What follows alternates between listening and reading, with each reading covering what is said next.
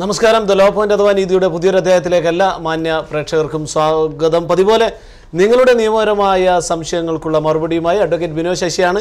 കേരള ഹൈക്കോടതി അഭിഭാഷകനും Dubai international financial കോർട്ടിൽ practice ചെയ്യുകയും ചെയ്യുന്ന അഡ്വക്കേറ്റ് ബിനോയ് ശശി ഇന്ത്യൻ എംബസിയുടെ കീഴിലുള്ള ഇന്ത്യൻ വർക്കേഴ്സ് റിസോഴ്സ് സെന്ററിന്റെ ലീഗൽ കൗൺസിലർ കൂടിയാണ്. ഒപ്പം ദുബായ് ഗവൺമെന്റിന്റെ ലീഗലൈസ്ഡ് ഡിപ്പാർട്ട്മെന്റിന്റെ ലീഗൽ കൺസൾട്ടൻസി ലൈസൻസ് ഹോൾഡർ കൂടിയാണ്. Advocate, welcome to the show. നിരവധി ചോദ്യങ്ങൾ ചോദിക്കാറുണ്ട്. കഴിഞ്ഞ ആഴ്ചയിലെ SMS ചോദ്യങ്ങൾ ചോദിക്കാറുണ്ട്. ഒപ്പം അഭിഭാഷകന്റെ കേസ് ഡയറിയിലൂടെ കടന്നു പോകാനുണ്ട്. അതിലേക്കൊക്കെ കടക്കുന്നതിന് മുമ്പ് ഒരു പ്രേക്ഷകൻ നമ്മുടെ ഒപ്പം ചെയ്യുന്നു. ഹലോ, നമസ്കാരം. ഹലോ. Okay, call ഡ്രോപ്പായി. അഡ്വക്കേറ്റ്, നമുക്ക് വരാം.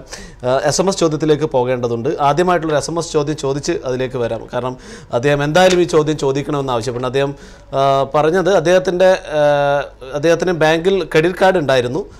ക്രെഡിറ്റ് കാർഡ് ക്യാൻസൽ ചെയ്യുന്ന സമയത്ത് അദ്ദേഹം അതിന് മുന്നേ ക്രെഡിറ്റ് കാർഡ് എടുക്കുന്ന സമയത്ത് ചെക്ക് വാങ്ങിച്ചിട്ടുണ്ടായിരുന്നു.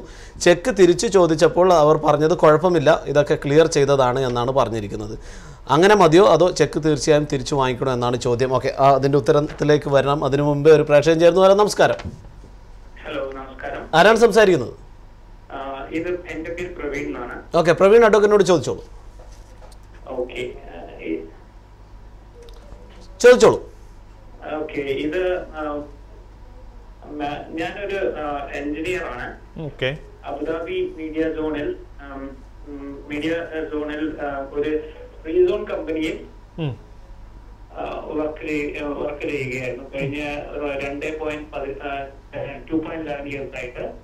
അപ്പൊ കഴിഞ്ഞ മന്ത് എന്നെ കമ്പനിയിൽ നിന്നും ടെർമിനേറ്റ് ചെയ്തു. സോ ഇപ്പൊ കമ്പനിയുടെ ടെർമിനേഷൻ ലെറ്ററിൽ പറയുന്നത് നെക്സ്റ്റ് ഒരു മന്തിനുള്ള സാലറി വരും, ബാക്കി ഡീറ്റെയിൽസ് ഒന്നും എഴുതിയിട്ടില്ല. ഞാൻ ചോദിക്കട്ടെ, താങ്കളുടെ കോൺട്രാക്ട് ഏത് കോൺട്രാക്ടാണ്? അൺലിമിറ്റഡ് കോൺട്രാക്ട്, ലിമിറ്റഡ് കോൺട്രാക്ട് ആണോ? ലിമിറ്റഡ് കോൺട്രാക്ട് ആണ്. എത്ര വർഷം വർക്ക് ചെയ്തു കമ്പനിയിൽ? ഞാൻ 2.11 ഇയേഴ്സ് വർക്ക് ചെയ്തു. അല്ല, ഇപ്പം നിങ്ങൾക്ക് ലാസ്റ്റ് ലിമിറ്റഡ് കോൺട്രാക്ട് ഒപ്പിട്ടതിന് ശേഷം എത്ര വർഷം വർക്ക് ചെയ്തു? ഞാൻ 11 മാസം വർക്ക് ചെയ്തു. അത് ലിമിറ്റഡ് കോൺട്രാക്ട് പിന്നെ തീർന്നില്ല. ലിമിറ്റഡ് കോൺട്രാക്ട് മാർച്ച് 20 തീരും. അപ്പോൾ ലിമിറ്റഡ് കോൺട്രാക്ട് തീരുന്നതിന് മുൻപേ എംപ്ലോയർ താങ്കളെ പിരിച്ചു വിട്ടാൽ താങ്കളുടെ ലാസ്റ്റ് വാച്ച് സാലറി 3 മാസത്തെ സാലറി കോമ്പൻസേഷൻ തരണം. Salary last സാലറിയുടെ 3 months compensation employer must have to pay to you for cancellation of visa. It is your right. 3 months last WPS മേടിച്ചത് എത്രയാണോ അത്രയും gross salary. The article number 132 as a UAE labor law. Okay. Good no. Sure. So എന്റെ limited കോൺട്രാക്റ്റിലും ഇതിന് മുന്നേയുള്ള contract സിഗ്നേച്ചറിലും company പറഞ്ഞിരുന്നത് എന്നോട് 48 മണിക്കൂർ ഒരാഴ്ച work ചെയ്യണം മാക്സിമം എന്നായിരുന്നു. അത് വെർബലായിരുന്നു റിട്ടേൺ. അതായത് UAE ലേബർ എന്ന പ്രകാരം 48 മണിക്കൂർ നിങ്ങൾ വർക്ക് ചെയ്യണം. അല്ല, കമ്പനിയും ഞാനുമായിട്ടുള്ള കോൺട്രാക്റ്റിൽ കമ്പനി പറഞ്ഞിരുന്നത് 48 മണിക്കൂർ ഒരാഴ്ച വർക്ക് ചെയ്യണം എന്നായിരുന്നു. അതെ. പക്ഷേ ഞാൻ കമ്പനിയിൽ ജോയിൻ ചെയ്തതിനു ശേഷം കമ്പനി പറഞ്ഞു you would have to work on shift and you have to 10 days continuity and 4 days off if you want. അങ്ങനെയായിരുന്നു ഞാൻ 3 വർഷമായി വർക്ക് ചെയ്യുന്നത്. മുറിഞ്ഞ് ക്ലിയർ ആവുന്നില്ല, സൗണ്ട് ഒന്നും കൂടെ പറയോ? ഞാൻ കഴിഞ്ഞ 3 വർഷമായിട്ട് 10 days continuous working, 4 days of, അങ്ങനെയായിരുന്നു വർക്ക് ചെയ്തിരുന്നത്. അത് കമ്പനി റിട്ടേൺ ഇത് തന്നിട്ടാണോ, അനുവദിച്ചിട്ടാണോ? റിട്ടേണിന്റെ പേപ്പർ ഉണ്ടോ ഇങ്ങനെ വർക്ക് ചെയ്യാൻ? ഇല്ല, എന്നോട് കമ്പനി എന്നെ ഹയർ ചെയ്യുമ്പോൾ ഇത് ഡിസ്കസ് ചെയ്തിരുന്നില്ല. കമ്പനി കോൺട്രാക്ട് അനുസരിച്ച് ഞാൻ 48 മണിക്കൂർ ഒരാഴ്ച വർക്ക് ചെയ്യാനായിരുന്നു പറഞ്ഞിരുന്നത്. ഓക്കെ. പക്ഷേ ഞാൻ കമ്പനിയിൽ ജോയിൻ ചെയ്തതിനു ശേഷം I was supposed to work for 10 days continuously and 4 days off were given. That is 4 days off in every 2 weeks. അത് നമുക്ക് റിട്ടേൺ രേഖയില്ലാതെ നമ്മൾ വർക്ക് ചെയ്ത് കഴിഞ്ഞാൽ ഇത് നമുക്ക് ഓവർ ടൈം ഒന്നും ക്ലെയിം ചെയ്യാൻ പറ്റത്തില്ല. മാത്രമല്ല അഡ്മിനിസ്ട്രേറ്റീവ് സ്റ്റാഫിനൊന്നും നമുക്ക് ഓവർ ടൈം കിട്ടത്തില്ല. അപ്പോൾ ഇങ്ങനെ ഈ ഓവർ ടൈമിൻ്റെ നമ്മൾ വർക്ക് ചെയ്യണമെങ്കിൽ അത് പ്രത്യേക കണ്ടീഷൻസ് കോൺട്രാക്ട്സ് ഉണ്ടാക്കി മാത്രമേ നമുക്ക് ക്ലെയിം ചെയ്യാൻ പറ്റത്തുള്ളൂ. ഇപ്പോൾ നമ്മൾ റെക്കോർഡില്ല, രേഖയില്ല, വർക്ക് ചെയ്തതിന് രേഖയില്ല. വെർബലി പറഞ്ഞത് എന്തോന്നാ, there is no evidence for that. Otherwise you have to prove with 2 witnesses in the court. കമ്പനിയിൽ 2 പേരെ കൊണ്ടുപോയി പറയണം, ഇത് വെർബലായിരുന്നു, ഞങ്ങൾ ഇത്ര സമയം വർക്ക് ചെയ്തു, ഞങ്ങൾ ഇത്ര വർക്ക് ചെയ്യിപ്പിച്ചു, ഓവർ ടൈമിൽ തന്നിട്ടില്ല എന്ന് പറഞ്ഞാൽ നമുക്ക് കോടതി അതെടുക്കും. You have to prove your case. Person who filed the case must prove his case. Okay, and because at the same time when I was terminated about in February 19, nearly 10 other people were terminated, of which 3 people were working the same way that I was working.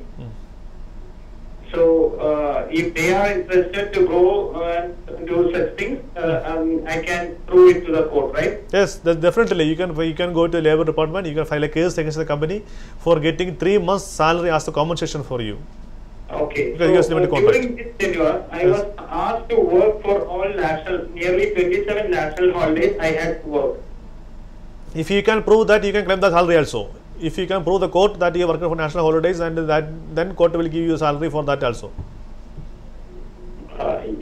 Yes, I have given a mail to my HR manager now asking for the remuneration. So now they are stating me that they can give me only the amount of the unused national holidays for the last year, 2014-2015, as per their HR policy.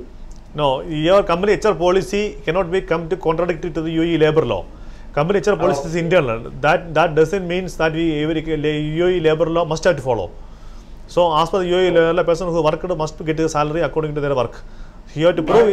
നിങ്ങൾ താങ്കളെ case താങ്കൾ കോടതിയിൽ prove ചെയ്യണം, ഞാൻ ഇത്രയും സമയത്ത് work ചെയ്തു എന്നോ അവധി ദിവസങ്ങളിൽ, കേട്ടോ, പൈസ കിട്ടും, fees and salary. So but prove ചെയ്യണമെന്നുണ്ടെങ്കിൽ നമ്മൾ ഇപ്പോ at the same my company terminated me on the same day when termination letter was given. Suddenly ആയിരുന്നു അത്. അപ്പോൾ എന്റെ കയ്യിലുണ്ടായിരുന്ന മെയിൽ പ്രൂഫ് എല്ലാതും കമ്പനി കൊണ്ടുപോയി. So I don't have any account details. അല്ല, കമ്പനി ആദ്യമേ ഫസ്റ്റ് താങ്കൾ 2 വിറ്റ്നസിന് ആദ്യം കൊണ്ട് പ്രൂവ് ചെയ്യണം. വിറ്റ്നസ് സ്റ്റേറ്റ്മെൻറ്റ് പ്രകാരം കോടതി പിന്നെ എക്സ്പേർട്ടിനെ വെച്ചിട്ട് അക്കൗണ്ട്സ് പരിശോധിക്കും. ഈ അക്കൗണ്ട് പരിശോധിക്കുമ്പോൾ ഈ പറഞ്ഞ പോലെ നിങ്ങൾ ടൈം ഷീറ്റൊക്കെ കോടതിയിൽ എക്സ്പേർട്ട് വന്ന് ലേബർ കോടതി അപ്പോയിൻറ്റ് ചെയ്ത എക്സ്പേർട്ട് വന്ന് കമ്പനി വന്ന് പരിശോധിച്ചിട്ട് ഈ എക്സ്പേർട്ട് ഫൈൻഡ് ഔട്ട് ചെയ്തിട്ട് റിപ്പോർട്ട് ചെയ്യും. ആ റിപ്പോർട്ട് അനുസരിച്ചിട്ട് കോടതി തീരുമാനം ഉണ്ടാകത്തുള്ളൂ, കേട്ടോ.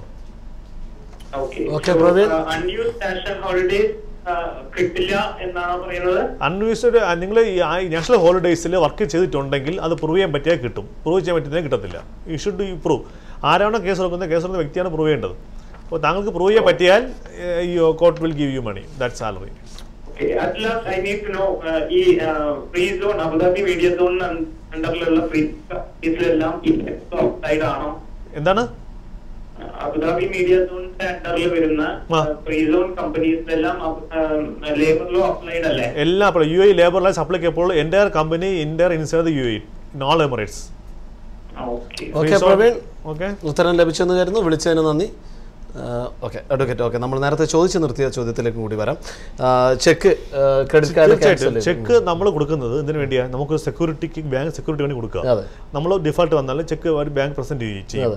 ഈ ചെക്ക് എന്ന് പറയുന്നത് നമ്മൾ ക്രെഡിറ്റ് കാർഡ് ക്യാൻസൽ ചെയ്താലും ഈ ചെക്കിന് വാലിഡിറ്റി ഉണ്ട്. ക്രെഡിറ്റ് കാർഡ് നമ്മൾ ക്യാൻസൽ ചെയ്തെന്ന് ചെക്കിന് വാലിഡിറ്റി പോകത്തില്ല. ആ ചെക്ക് കൃത്യമായിട്ട് മിക്കവാറും അണ്ടേണ്ട ചെക്ക് ആയിരിക്കും. ബാങ്കിന് എപ്പോൾ പ്രസന്റ് ചെയ്യാം, ഇത് കഴിഞ്ഞാൽ പ്രസന്റ് ചെയ്യാം. ഈ ചെക്ക് കൃത്യമായിട്ട് ചെക്ക് തിരിച്ചു മേടിക്കണം. നമ്മൾ മുമ്പ് ചെക്ക് ക്യാൻസൽ ചെയ്ത് നമ്മൾ ഉറപ്പുവരുത്തണം. ക്യാൻസൽ ചെയ്ത് തന്നു നമ്മൾ റൈറ്റ് ആണ്, കൃത്യമായിട്ട് ചോദിച്ചു മേടിക്കണത്. ഓക്കെ, എന്തായാലും ഉത്തരം ലഭിച്ചെന്ന് കരുതുന്നു. കൂടുതൽ ചോദ്യങ്ങളിലും SMS ഉത്തരങ്ങളിലേക്കൊക്കെ പോകേണ്ടതുണ്ട്. അതിനു മുമ്പ് ചെറിയൊരു ഇടവേളയ്ക്ക് ശേഷം ലോ പോയിന്റ് അഥവാ നീതി വീണ്ടും തുടരും.